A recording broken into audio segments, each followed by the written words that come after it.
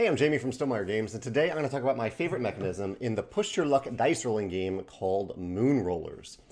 In Moonrollers, you are trying to recruit cards to your crew, either 3 of the same color or 5 different colors of crew members. For example, here is a crew member right here that you can try to gain in your crew. This is actually a somewhat unique one in that they have the same color. Here's one that's a little bit more indicative of a lot of the cards that will come out on the table. And basically on your turn, you are rolling some dice and choosing categories one at a time to complete on this card until you have successfully recruited them. So if I'm rolling dice and I have 2 green icons that show up on the dice, I can start to work on this green category, and on my turn I can continue to roll dice until I have at least 3 green icons showing, and then if I want to, I can work on other categories.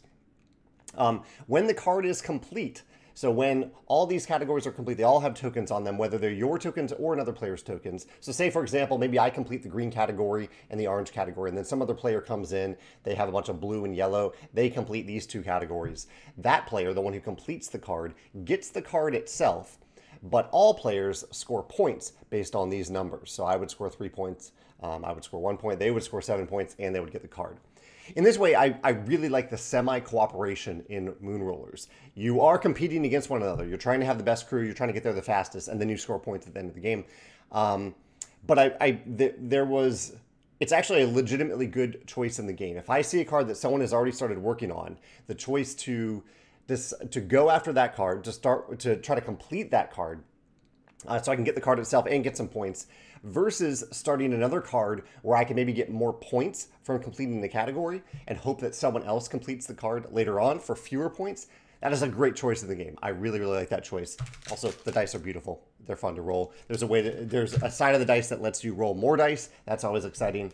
However, as much as I enjoy that mechanism, I think my favorite mechanism is just a little thing in the game, and you saw it a little bit on the cards. These are hazard tokens. So if I complete the orange category, yeah, I'm going to get a point if the card is complete. But I also, at that moment of completion, completing that category, not the whole card, I get a hazard token. Rather, I draw 2 hazard tokens.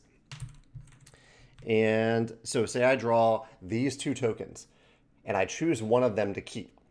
At the end of the game, these are worth the points indicated on the token. So maybe I'll choose the 2. 2 is better than 1, right? However, on this 2 is a hazard token, or a hazard icon. And at the end of the game, when you reveal these, if you are the player who has the most hazard icons on their tokens, you don't score any points from hazard tokens. You get points from other things that you did in the game, but you don't get points from hazard tokens. So here's another choice, 2 versus a 5. 1 hazard versus 2 hazard. 5 points is a lot. But do I risk not scoring any points at all from hazard tokens at the end of the game? These are all kept face down. This is a face down private decision, so you really don't know what other players have chosen. All you can see is how many hazard tokens they actually have. This is a great choice, and I've seen this in other games where if you have too much of a certain thing, then you just automatically lose the game, and that is fun in certain games. I think High Society is one that I thought of for that category.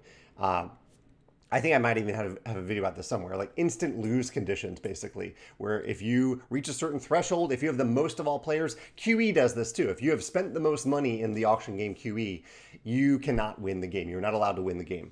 So those types of conditions. But I really like in this game, in Moonrollers, how it isn't a condition that says you can't win this game. Rather, it just says you can't score this specific type of point. These hazard points. You can't score these points if you have the most hazards of any player, which I thought was really, really clever. I'd love to hear your thoughts on Moonrollers, either this semi-cooperative mechanism of completing the cards or this hazard mechanism. If you like it in Moonrollers, if you've seen anything like it in other games, especially in cases where you don't lose the entire game, you just lose out on a certain scoring category. I'd love to hear your thoughts about that in the comments below. Thanks.